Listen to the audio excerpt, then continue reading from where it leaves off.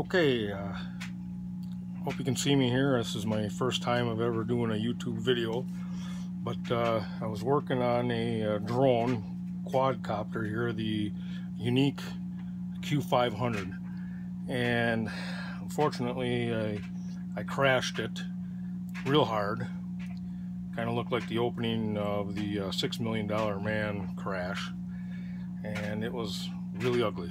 So not much left to it. In fact, here's part of the old body, and you know, that's the good part. The rest of it's in about 100 pieces. So anyhow, as I'm replacing the body on this, I got a kit, and in the kit come these, I guess you could call them, they call them motor mounts, rubber pads, grommets, whatever you want to call them, that go in and hold the motor. The motor butts up against it to stop the vibration. Okay, and they fit right here, like so. But if you can see, you have a large, it looks like a kind of like a mushroom here.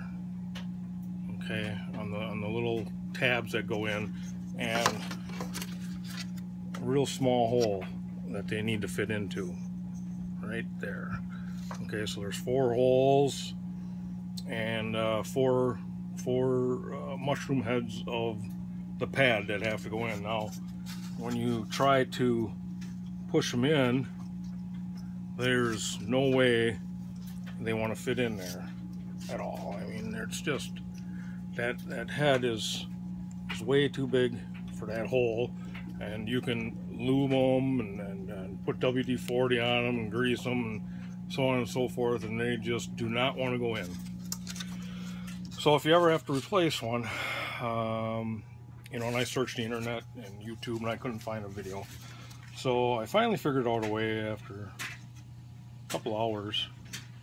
And the easiest way is to get yourself a needle nose pliers, okay, and set it on the bottom side. It goes on the bottom, and you line up your hole in your grommet like so. I don't know if you can see this right here.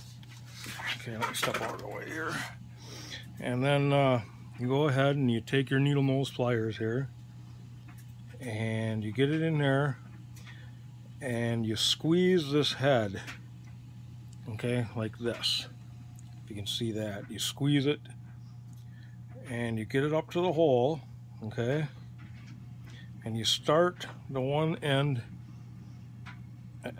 into the hole, and you put your thumb on there to hold it there. Let go of your pliers, okay, come back, get it about halfway, push it in some more. You're at about a 30 to 45 degree angle, and you push it in a little more, and then you push it in a little bit more, okay.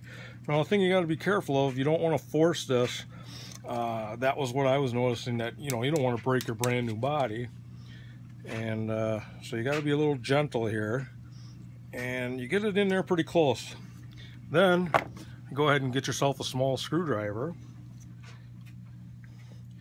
and you finish it off here, okay.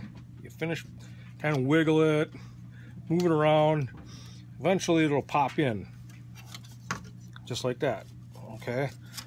Then you gotta flip it over, and if you can see in there, it's not quite seated properly, so you just gotta take your screwdriver and go in there and pull it up and in a little bit, and then you work on it a little bit more until it pops in there like this. I'm hoping you can see that right here. It's popped in all the way, and then you just go ahead and line up your other 4 holes here, and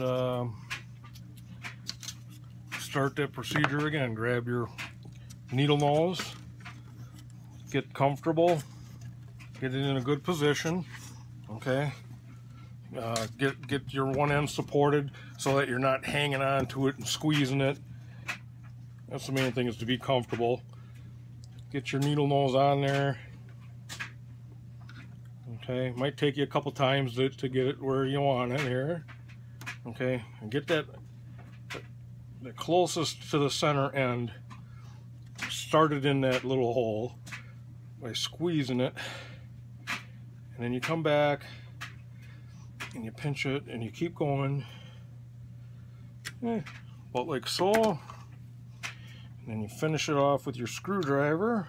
Okay, you want to be careful, you know, wiggle it around a little bit, move it. You don't want to punch through the rubber and stab it, put a hole in it that'll weaken it, kind of defeat the purpose of the pad. It'll want to move around and vibrate. This is what stops your motors from vibrating.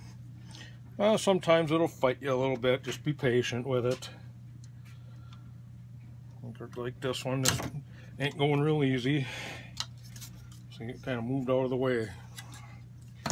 See how that happened right there. Okay, luckily we didn't injure it, so we're in good shape. But she did slide on me. I was getting a little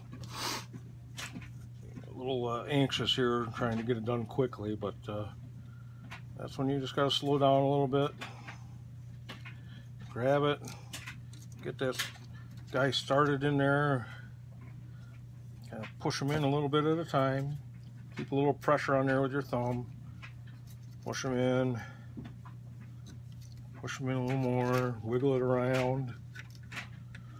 Getting close there, I can feel it. In fact, I think it just popped in there pretty good there that time without the screwdriver. Let's see. Yeah, it's in there now. Didn't even have to mess with it. She went right in. So a little patience. Be careful with it. There's two more here to go, and then I got two more ends to go on here. So that's how you put your motor mount pads on your body on your Yuneec Q500 quadcopter drone. Thanks for watching.